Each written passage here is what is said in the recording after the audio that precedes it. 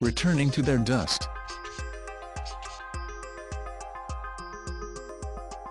Life is a beautiful thing, if we so choose to view it as such. Sure, violence and terrible things are in our midst so often as viewed on the news and such programs, but life is truly how we decide to respond to things that happen and events that occur in our lives.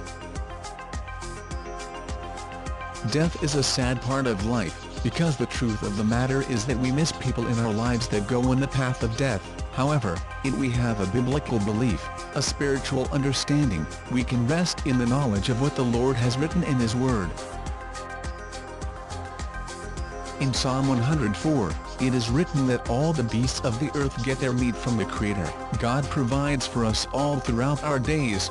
God opens His hands, we eat, but if God hides His face, we are in trouble.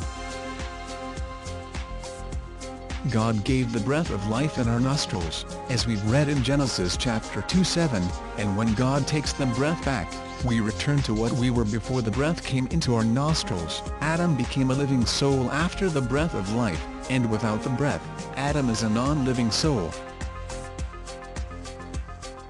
Dead, a non-animated object. After the breath is taken back by the Creator, Adam returns to his dust. Is that the end of man?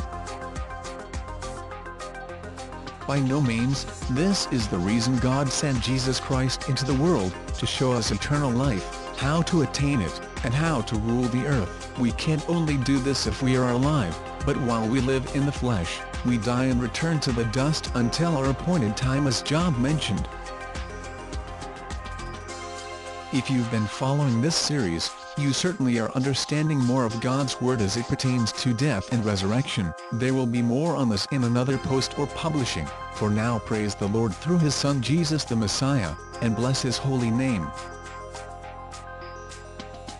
See the scripture from Psalm chapter 104 below. 28, that Thou guidest them they gather, Thou openest Thine hand, they are filled with good. 29, Thou hidest Thy face, they are troubled, Thou takest away their breath, they die, and return to their dust.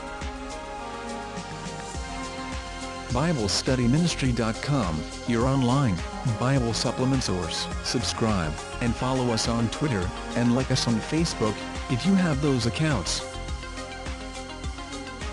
Also, subscribe to our newsletter.